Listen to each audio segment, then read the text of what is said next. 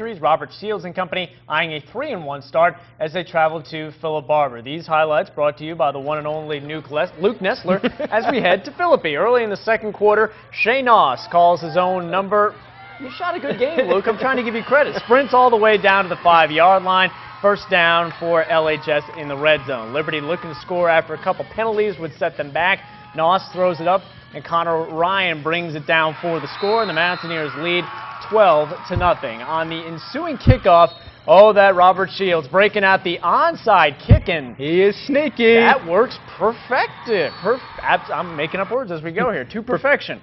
First play of the drive, James Pumphrey then takes the handoff and bolts all the way down to the 1-yard line where he's finally pushed out of bounds. On the very next play, they go back to Pumphrey. He goes up the middle for the score. Tack on the 2-point conversion, and the Mountaineers looking good on the road, leading 20-0. Philip Barbour then back to punt, but the snap is high, and the Colts have to fall on it deep in their own end. The Mountaineers looking to take advantage of that great field position. Pumphrey takes it down to the 10-yard line, setting up 1st and goal for the Mountaineers. On the very next play, Noss rumbles in for the touchdown.